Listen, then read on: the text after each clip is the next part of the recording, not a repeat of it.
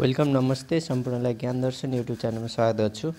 आज म योभन्दा अघि web page development with HTML and CSS tutorial part first लिएर आएको थिएँ। त्यसमा धेरैले कमेन्ट गरिदिनु भएको थियो। भाइ बहिनीहरूले कमेन्टमा चाहिँ अब मोबाइलबाट पनि HTML र CSS कसरी गर्न सकिन्छ भनेर जिज्ञासा राख्नु भएको थियो। त्यस अनुरूप आज म यो मोबाइलबाटै भिडियो सुट गरेर भिडियो हाल्दै छु। अब यदि तपाईहरु नयाँ हुनुहुन्छ, फर्स्ट टाइम हेर्दै हुनुहुन्छ भने यो च्यानललाई सब्स्क्राइब गर्नुहोस्। यहाँ विभिन्न यस्तै कम्प्युटर सम्बन्धीका भिडियोहरू अवेलेबल छन् र यदि तपाईलाई कस्तो भिडियो चाहिएको छ त्यो पनि कमेन्ट गरिदिनु भयो भने मैले त्यस्तो भिडियो हाल्ने प्रयास गर्नेछु भन्दै आजको भिडियो तर्फ लागौं। फर्स्ट तपाईले मोबाइलबाट HTML र CSS कोडिङ गर्नको लागि तपाईहरुले HTML एन्ड CSS एडिटर, जस्तै मैले यहाँबाट हालेको एडिटरको नाम गर्छु मैले SPCK कोड एडिटर भन्ने यो एडिटर मैले इन्स्टल गरेको छु। यसको चाहिँ तपाईलाई देखाउँछु यसमा कसरी गर्न सकिन्छ। यो एकदम अलि सजिलो छ है। अरु पनि छन् एडिटर, अरु पनि हाल्न सक्नुहुन्छ। तपाईले यहाँबाट HTML एडिटर भनेर सर्च गर्नुभयो भने विभिन्न एडिटरहरू यहाँ अवेलेबल छन् है। अब मैले यो अर्को एडिटर पनि एन्ड राइट फ्री भन्ने HTML एडिटर यो पनि हालेको छु। यसमा पनि राम्रोसँग कोडिङ गर्न सक्नुहुन्छ तपाईले है। त्यस्तै गरेर छन्, अरु पनि छन्, तपाईहरुले ट्राई गर्नु होला। मैले गरेको चाहिँ सजिलो, मलाई सजिलो लागेको चाहिँ मैले SPCK फ्यासिलिटी धेरै भएको यो एडिटर हो। यसमा तपाईले अब यो इन्स्टल गर्नुस् SPCK, जुन मैले लिंकमा पनि यसको चाहिँ डाउनलोड गर्नको लागि मैले लिंक प्रोवाइड गर्छु डिस्क्रिप्सनमा। अब यसलाई ओपन गर्नुस्। मैले इन्स्टल गरिसके, तपाईले इन्स्टल गर्नुस्। इन्स्टल गरिसकेपछि ओपन गर्नुस् है। ओपन गरिसकेपछि यस्तो इन्टरफेस आउँछ है। यसपछि तपाई साइडको चाहिँ तीनटा चाहिँ एरो लाइन छ, साइडको उसमा क्लिक गरेर अनि त्यसपछि यहाँनिर पेज जस्तो देखाएको छ, यहाँ पेजमा क्लिक गर्नुस् है। अथवा तपाईको चाहिँ यहाँनिर तपाईले पहिला प्रोजेक्ट सुरु गर्नुस् है। प्रोजेक्ट भनेर आएको छ है। अब यहाँ प्रोजेक्टमा यहाँ देख्न सक्नुहुन्छ हो, यो प्लस साइनमा क्लिक गर्नुस्। प्लस साइनमा क्लिक गरिसकेपछि तपाईले यहाँ न्यू प्रोजेक्टमा क्लिक गर्नुस् है। अब तपाईले HTML को प्रोजेक्ट गर्दै हुनुहुन्छ है। यहाँ विभिन्नको प्रोजेक्ट को बारेमा तपाईले कोडिङ गर्न सक्नुहुन्छ। अब मैले HTML को प्रोजेक्ट गर्न लागेको भएर HTML मात्रैमा क्लिक गर्छु है। अब HTML मा अनि प्रोजेक्टको नाम के दिने त? अब HTML भनेर दिए मैले। अनि त्यसपछि यो इन्टरनल र एक्सटर्नल भन्ने छ। अब तपाईले कहाँ राख्ने त प्रोजेक्ट भन्ने हुन्छ, SD कार्ड इन्टरनल भनेर मैले इन्टरनलमा राखे है। अनि त्यसपछि टेम्प्लेट पनि अब यो भइहाल्यो। अनि त्यसपछि आएर यहाँनिर तपाईले क्रिएट भन्नेमा क्लिक गर्नुस्। क्रिएटमा क्लिक गरेपछि यसरी अटोमेटिक तपाईको HTML को प्रोजेक्ट क्रिएट भएको छ। HTML फोल्डरको चाहिँ क्रिएट भएको छ। अनि त्यसपछि तपाईले index.html भन्ने एउटा फाइल देख्न सक्नुहुन्छ। यो अटोमेटिक कोडिङ देखाइएको छ। यसको अहिले मैले तपाईलाई फेरि डिटेल कुराहरु गर्छु, तपाईहरु हेर्दै जानुस्। अनि यसमा चाहिँ main.css भन्ने पनि छ। अनि त्यस्तै गरेर style.css भन्ने छ। तीनटा फाइल छ। यसमा चाहिँ main.css यसको बारेमा हामी यहाँ सिक्दैनौ, त्यही भएर यसलाई अहिले डिलिट गर्ने मैले यहाँबाट साइनमा गरेर डिलिट गर्ने। अनि अब हामी index.html मा जान्छौं। index.html मा पनि हामीलाई नचाहिने कुरा यदि अटोमेटिक आएको छ है, यो HTML5 को कोडिङ बेसिक कोड अटोमेटिक आएको छ। यसको यहाँनिर हामीलाई नचाहिने कुरा यहाँबाट हामीले हटाइदिन्छौं। यहाँबाट हामीलाई यति कुराहरु अहिले चाहिदैन, त्यही भएर यो कुराहरुलाई अहिले यसरी हटाइदिन्छौं हामी। हटाइदियौ। अनि यसको चाहिँ कमेन्ट पनि हटाइदिए मैले। अनि त्यसपछि यसलाई पनि हटाइदिन्छु। अनि यो लिंकलाई मैले अहिले यतिकै छोडे, नहटाऊ लिंकलाई। अनि त्यसपछि आएर हामी यहाँ प्रोजेक्ट भनेर कमेन्ट छ, यसलाई पनि हटाइदिए। अनि CSS यो पनि हामीले हटाऊ। हल्ला अब यसको अहिलेको नर्मल आउटपुट के छ भनेर जान्न पर्यो भने यहाँनिर तपाईको हरियो माथिपट्टि कुनामा हरियोको प्ले भनेर अप्सन छ यो डाइरेक्ट प्ले हुन्छ नथिङ टु सी हियर भनेर यो चाहिँ तपाईको देख्न सक्नुहुन्छ है अनि अब त्यसपछि हामी अब हाम्रो कोडिङ नर्मल्ली अब यही नै हो एचटीएमएल यहाँ ल्याङ्ग्वेज ईएनजी छ यो पनि हामीले अहिले नलेख्दा हुन्छ यो ल्याङ्ग्वेज यो पनि हटाइदिन्छु मैले अनि त्यसपछि अब हामी यो भयो बेसिक अब मोबाइलमा कोडिङ कसरी गर्ने कसरी के गर्ने भन्ने कुरा चाहिँ सम्बन्धीको यो कुरा भयो अनि त्यसपछि हामी अब यहाँनिर अब सीएसएस मा जाम है यहाँनिर सीएसएस को उसमा हेर्नुस् सीएसएस मा पनि बढी फन्ट साइज पीटी 15 पीटी भनेर छ यो सीएसएस कोडिङ छ अहिले हामी यसको बारेमा फेरि डिटेल आउँला अब त्योभन्दा पहिला म यो गरिसकेपछि इन्डेक्समै गएँ हैन त्यसपछि म यहाँनिर सेटिङमा जान्छु सेटिङमा गएर मैले अब 2-4 वटा सेटिङ चेन्ज गर्छु जस्तै यसको फन्ट साइजहरु देख्न सक्नुहुन्छ अलि सानो देखिएको छ है तपाईहरुलाई पनि यहाँ सानो देखिएको होला है यसलाई मैले सेटिङमा गएर 1-2 टा सेटिङ चेन्ज गर्छु यहाँनिर गएर तपाईले थीम भन्ने छ थीम पनि अब मलाई ठिकै छ यतिको पनि राम्रै छ तर थोरै थीम चेन्ज गर्न सक्नुहुन्छ मोनोकाई भन्ने चेन्ज गर्नुभयो भने तपाईको यस्तो थीम आउँछ जुन हामीले कम्प्युटरको सब लाइनमा पनि युज गर्दाखेरि यस्तै आउँछ है अनि त्यस्तै गरेर अरु सेटिङहरु पनि जाउँ हामी अब एमोलेड डिस्प्ले भन्ने देख्न सक्नुहुन्छ एमोलेड डिस्प्ले भनेको यो अहिले नर्मल डिस्प्ले छ यदि एमोलेड डिस्प्ले गर्नु भयो भने अलिकति डार्क स्क्रिनमा आउँछ डार्क स्क्रिनमा अलि राम्रो आउँछ अनि त्यसपछि आएर तल कर्सरको स्टाइल पनि डिफल्ट अनि यो फन्ट साइज पनि यसलाई बढाउन सक्नुहुन्छ तपाईले 12 छ यसलाई मैले 16 गराइदिए अब 16 गराए है अब त्यसपछि तपाईले यहाँनिर अझै एउटा मैले अप्सन वर्ड र्याप अन छ है यो वर्ड र्याप अनै गर्नुस् किनभने अनि लाइभ प्रिभ्यू पनि अन छ अनै गर्नु पर्यो अनि चाहिँ यो प्रोटेक्ट मोबाइल चाहिँ प्रोटेक्ट मोड छ अनि यसलाई चाहिँ अटो पनि गर्न सक्नुहुन्छ है तपाईले चाहिँ कोडिङ गर्दाखेरि अटो गरेर गर्न पनि सक्नुहुन्छ अहिले मैले यतिकै छोडे है यसमा मैले प्रोटेक्टै मोड गराए अनि त्यस्तै गरेर अरु यहाँबाट अरु सेटिङहरु पनि तपाईले मिलाउन सक्नुहुन्छ मैले यति नै गरे अब यहाँनिर र्याप कुराहरु के जस्तै यहाँ र्याप पी पछिको यहाँनिर ट्याग चाहिँ तपाईको तल झरेको छ यो र्यापले गर्दाखेरि यही स्क्रिनमा यसरी र्याप गरेर देखाएको छ उले है अनि यदि र्याप चाहिँ अफ गर्ने हो भने यसको स्क्रिन यतातिर गएर देखाउँछ यो चाहिँ यो भन्दा यो नै ठीक हुन्छ डिस्प्ले हेर्नको लागि अब त्यस्तै गरेर हामी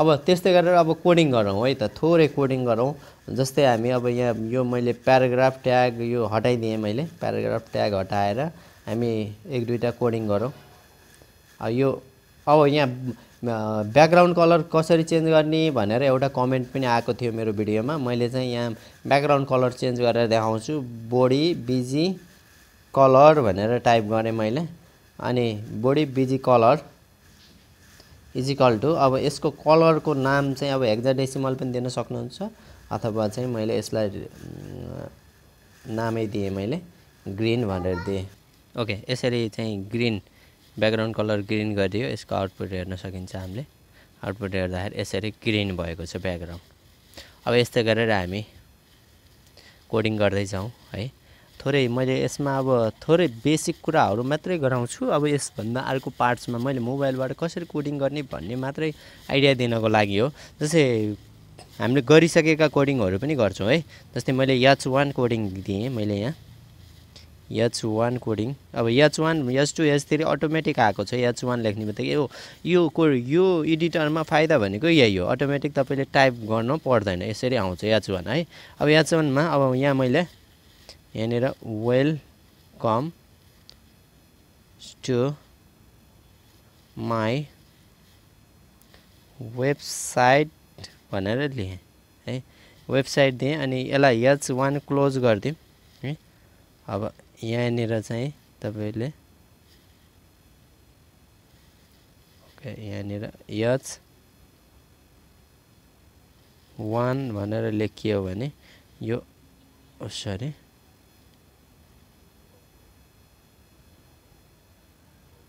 यो H1 क्लोज भएको छैन। अब H1 क्लोज गरिदिन्छु म। H1 यसलाई चाहिँ क्लोज गरौँ। मैले यहाँ यसलाई H1 क्लोज गरिदिएँ। ल यसको आउटपुट हेरौँ। अब H1 क्लोज भयो है। यसको आउटपुट हेर्नुस् वेलकम टु माई वेबसाइट भनेर H1 मा आएको छ है। यो अलिकति बोल्डमा अलि ठुलो आएको छ H1 फन्ट हुनाले। अब यसमा अब यसैमा H2 पनि प्रयोग गर्न सक्नुहुन्छ है। अब जस्तै अब H2 अलिकति ठुलो भयो भने H2 प्रयोग गर्दैमा हामीले H2 प्रयोग गर्दाखेरि तपाईको ठिक्क आएको छ है। यतिको हाम्रो अनि अब यसपछि हामी अब H1 भयो H2 भयो H3 भयो यसरी हामीले कोडिङ गर्दै जान्छौँ है। अब प्याराग्राफ ट्याग युज गर्ने भने पी लेखिदिनुस् अटोमेटिक पी ट्याग आउँछ है यहाँनिर यसरी प्याराग्राफ ट्याब अब चाहिँ अब यहाँनिर अब के लेख्नु है त जस्तै अब ठीक छ। अब वेलकम टु माई वेबसाइट भने अनि चाहिँ यहाँनिर ओके कम्प्युटर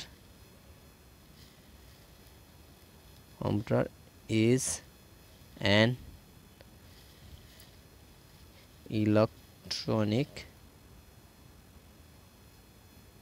device। ल मैले यो यति टाइप गरेँ पी ट्याग। अब यहाँ हेर्न सक्नुहुन्छ हैन। अब यहाँनिर यसरी चाहिँ प्याराग्राफ ट्याग आएको छ है। अब यो कुराहरू अब विभिन्न अब इमेजहरू हाल्न सक्नुहुन्छ आइएमजी ट्याग हाल्न सक्नुहुन्छ है। अब होरिजेन्टल लाइन ल्याउनलाई अब जस्तै यहाँ HR ट्याग पनि प्रयोग गर्दैमा हामीले H2 पछि HR ट्याग होरिजेन्टल ट्यागको लागि H अनि R भनेर टाइप गर्नुभयो भने अटोमेटिक HR ट्याग यहाँ देखाएको छ। यसमा क्लिक गरेपछि यो HR ट्याग आयो हैन। यसरी होरिजेन्टल लाइन आएको छ है। अब यो विभिन्न कुराहरू पछि फर्दर कुरा उसमा पनि मैले भन्छु है। यो चाहिँ अब यसमा मोबाइलबाट कसरी गर्न सकिन्छ भन्ने कुरा। अनि यहाँ एउटा मैले इमेज पनि लिएर आएर देखाइदिन्छु। फेरि इमेज ल्याउन सकिन्न कि मोबाइलमा भन्ने समस्या लागेको छ भने आइएमजी भन्ने ट्याग छ इमेज ट्याग अनि इमेजको फाइल नेम दिनु पर्यो है। अनि यहाँनिर इमेज पहिला नै इमेज यहाँ एड गर्नुपर्छ है। पहिला इमेज यहाँ एड गर्यौँ भने जस्तै न्यू फाइल गरौँ है। सरी वेट है फोल्डर भित्र हामी जाम plus new folder upload file है। अपलोड फाइलमा जाम हामीले फाइल अपलोड गरौँ। जस्तै इक्जाम्पल मैले एउटा इमेज कुनै पनि एउटा इमेज चाहिँ म अपलोड गर्छु यहाँ ताकि चाहिँ मलाई इमेज ल्याउन सकिन्छ भनेर देखाउन सकूँ मैले।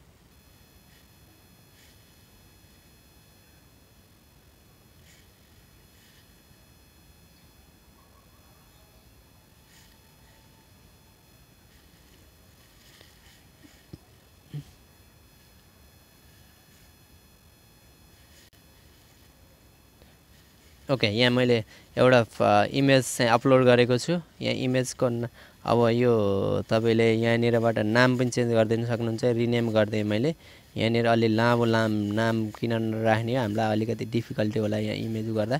मैले यसलाई काटेर यसको नाम चाहिँ 1 भनेर लेखेँ है। 1 लेख्दै अनि ओके गरिदिएँ।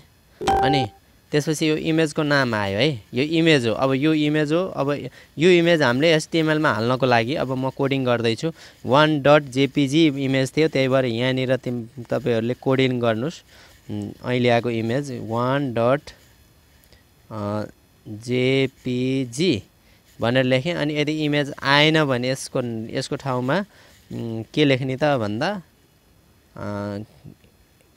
सीन भनेर लेख्दिएँ मैले है। अनि अब त्यसपछि लोड गरेर हेरौँ यसरी हाम्रो इमेज आएको छ है। यहाँ इमेज देख्न सक्नुहुन्छ। अलि इमेजको साइज ठुलो छ है। अब यो इमेजको साइज ठुलो छ, यसलाई घटाउन बढाउन हामीले चाहिँ CSS बाट पनि सक्छौं, अब यही HTML बाट पनि सक्छौं है। अब यो इमेजलाई यहीबाट तपाईले हाइट HTML बाट दिँदा पनि हुन्छ। अहिले मैले CSS बाट यसलाई चाहिँ उ गर्छु। अब CSS मा पनि लिंक गर, जस्तै अब मैले यो भन्दा अघि पनि CSS अब पढाउने बेलामा पनि भन्छु, जस्तै CSS लिंक गर्नलाई के गर्नुपर्छ भने एक्सटर्नल CSS लिंक, अब जस्तै हामीले पढिसकेका छौं पार्ट 1 भिडियोमा हेर्न सक्नुहुन्छ। CSS लिंक गर्नलाई इन्टर्नल एक्सटर्नल र इनलाइन भन्ने हुन्छ। अब यो एक्सटर्नल CSS हो, लिंक REL स्टाइल सेट अनि REF अनि style.css भन्ने यो लिंक भएको छ कि छैन भनेर एकचोटी हामी CSS फाइलमा जाउँ। CSS फाइलमा गएर त्यही इमेजको चाहिँ हामी इमेजको कोडिङ गरौँ। इमेज जस्तै इमेज केमा छ भन्ने कुरा हेर्दाखेरि हामी इन्डेक्समै गएर हेरौँ। हामीले डिभिजन बनाएका छैनौं, इमेज भनेर छुट्टै छ। इमेजलाई हामीले के गरौँ त इमेजमा जाउँ। इमेजमा यहाँनिर गएर CSS मा है हामी तल जाउँ र CSS को पहिला img भन्ने ट्याग लिगौं। इमेज ट्यागलाई हामी के गरौँ त भन्दा अब यसलाई चाहिँ जस्तै इमेज है। अब इमेजको पनि हाइट र वाइट दियौं हामीले है। अब यो इमेज ट्यागको हाइट दियौं। हाइट बराबर हाइट चाहिँ कति दिउँ त भन्दा अब 200 पिक्सल भनेर दिउँ है। पिक्सल अनि त्यसपछि वाइट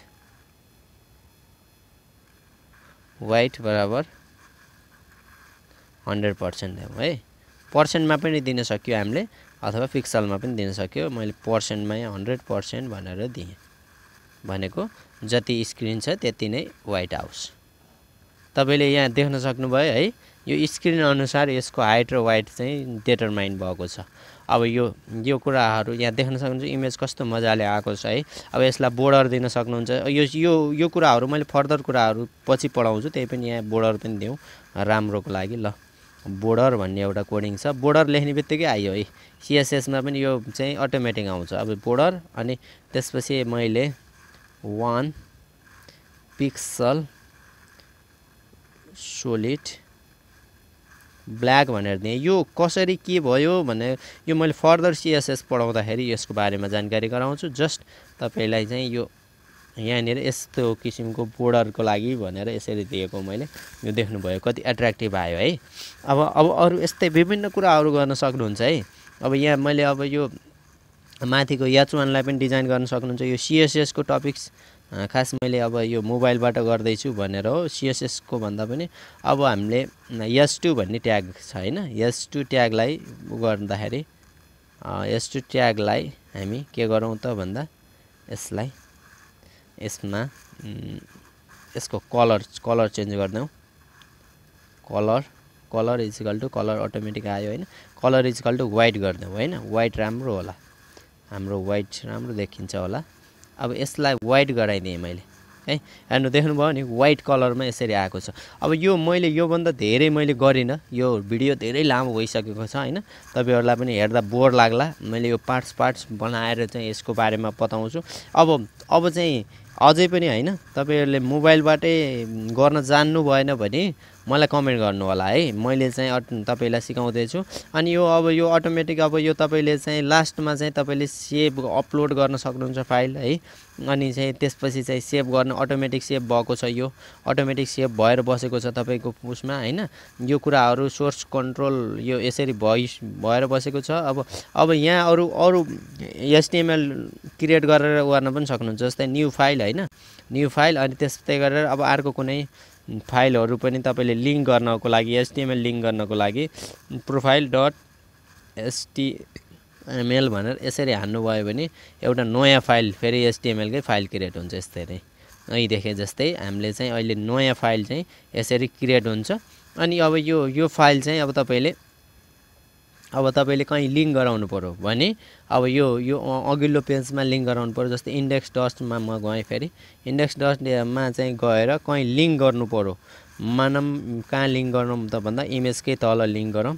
इमेजको तल यहाँ मैले br ट्याग पनि युज गरे। एउटा br ट्याग युज गरौँ हामीले योलाई मैले काटेर डाइरेक्ट बीआर ट्याग भनेर लेखेँ मैले बीआर ट्याग लेख्दाखेरि यो पेज ब्रेक गर्छ यसले अब बीआर ट्याग पछि हामी अब यसमा मैले के गर्ने भने भन्दाखेरि जस्तै त्यो प्रोफाइल भन्नेलाई लिंक गर्ने हो भने यहाँनिर तपाईले ए ट्याग प्रयोग गर्न सक्नुहुन्छ ए ट्याग हैन ए ट्याग भनेको यहाँनिर देखाएको छ ए ट्याग अब ए ट्यागमा अब याज दिएछ नि अब यो एचआरईएफ मा मैले के लेख्छु भने अहिले लेखेको प्रोफाइल अहिलेको पेज प्रोफाइल डट एचटीएमएल नाम प्रोफाइल नेम फाइल नेम मिल्नु पर्यो है अनि त्यस्तै गरेर त्यसपछि अब मैले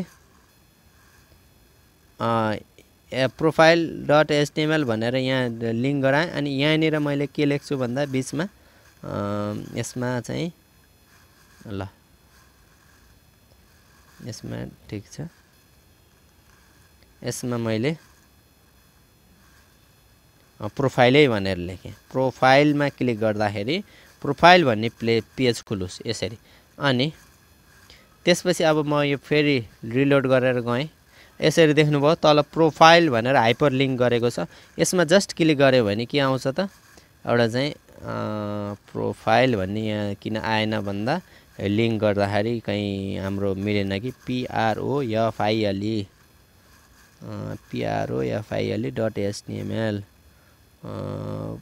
PROFILE डट एचटीएमएल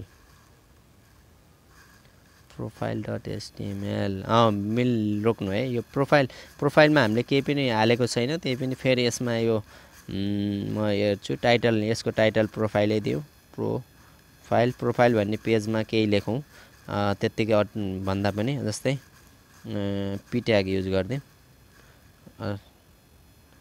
अथवा हामीले यहाँनिर H1 ट्याग युज गर्दिन सक्यौं S1 ट्यागमा प्रोफाइल भनेर लेखौं यति कुरा लेखौं यसको आउटपुट कस्तो आएको छ हेरौं यस्तो आएको छ हैन यो आउटपुट आउनु पर्यो उताबाट लिंक गरेर हेर्दाखेरि हैन अब इन्डेक्स डट मा जाउँ हामी इन्डेक्स डट एचटीएमएल मा गएर अनि यसलाई रिलोड गर्यौं अनि प्रोफाइलमा क्लिक गर्दाखेरि प्रोफाइल हाम्रो सक्सेस भएको छ ल यति हामीले लिंक सम्म गर्यौं हैन यहाँ भन्दा धेरै कुराहरु यो पेजलाई पनि लिंक गर्न सकिन्छ विभिन्न कुराहरु गर्न सकिन्छ भिडियो लामो भएको भएर मैले यति नै गरे यो भिडियोलाई अनि अर्को नेक्स्ट पार्टमा चाहिँ ल्यापटप अथवा कम्प्युटरबाट मैले सिकाउने छु यदि बुझ्नु भएन भने फेरि कमेन्ट गर्नु होला फेरि यस्तै गरेर मैले मोबाइलबाट चाहिँ तपाईहरुलाई बताउने छु भन्दै आजलाई भिडियो यति नै हस्त Thank you for watching this video. Jai Nepal.